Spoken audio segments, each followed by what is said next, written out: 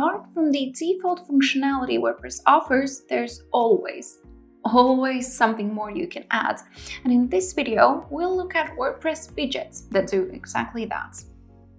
So, without further ado, let me tell you what WordPress widgets are.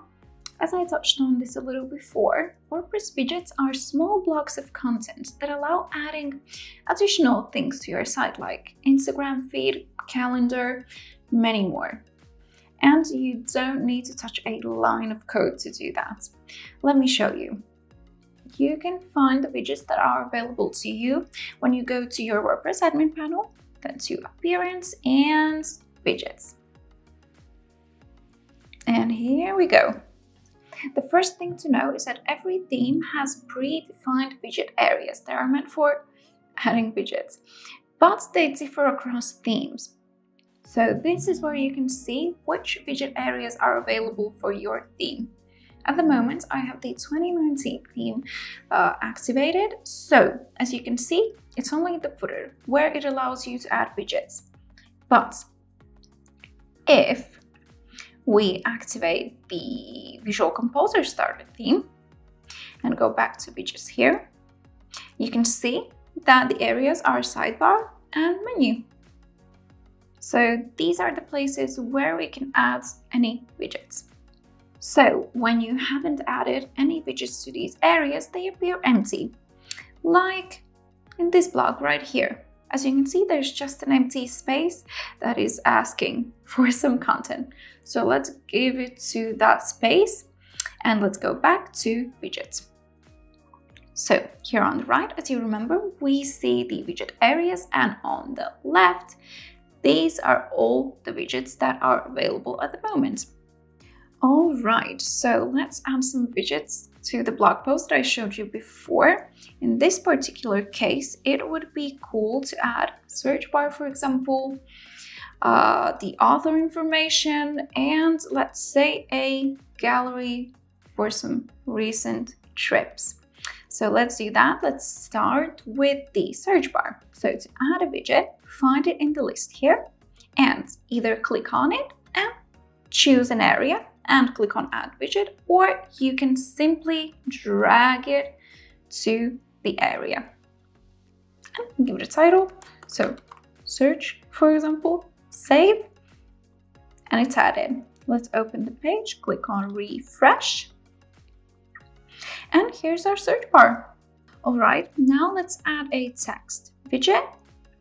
That's going to be about me, and I'm going to paste some text here, click save, and the gallery that I talked about before. Let's drag it here.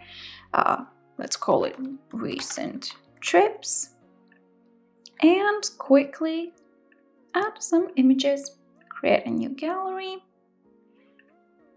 and save. All right, let's take a look at the page. And all that done with widgets. Of course, you can fill it up as much as you wish and with whatever you want.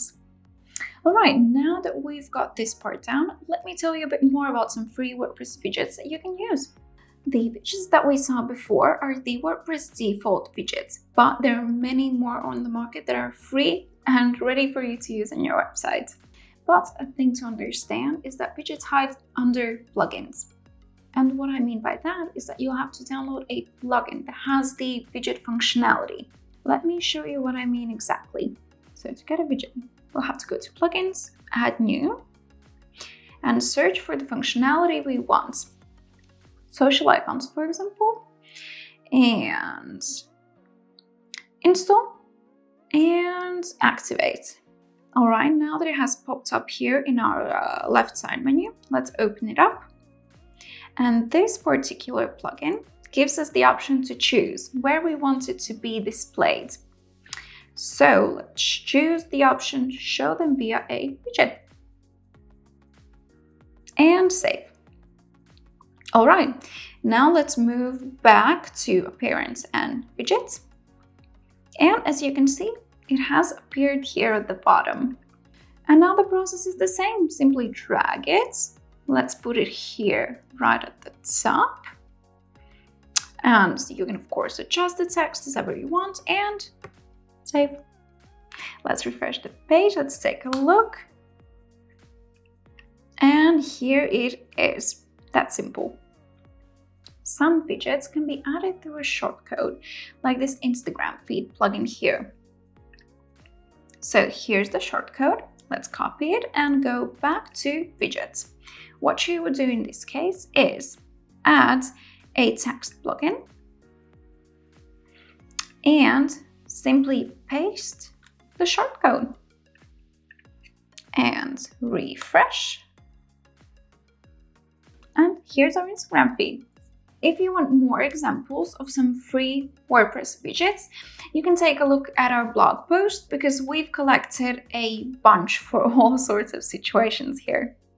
If you're using Visual Composer, you can add widgets straight from the front-end editor. So let's open the element library, search for widget. So the WordPress default widget elements will allow you to use any of the WordPress default widgets, obviously. As you can see, if we add to the page, we can add a calendar, search bar, recent posts, any of the default ones. But the WordPress custom widget element will allow you to add any third-party widgets that you've downloaded, like the social media icon widget that I showed you before. Best thing about adding widgets straight from the Visual Composer editor is that you can add them anywhere in the page. They don't have to be in the widgetized area only, like the search bar, for example. Before we could add it only at the sidebar here, but now it can go straight in the middle here, or of course wherever you want. Alright, now you know how to give some extra functionality to your page, so use it wisely. And thank you for watching. See you on the next one. Bye!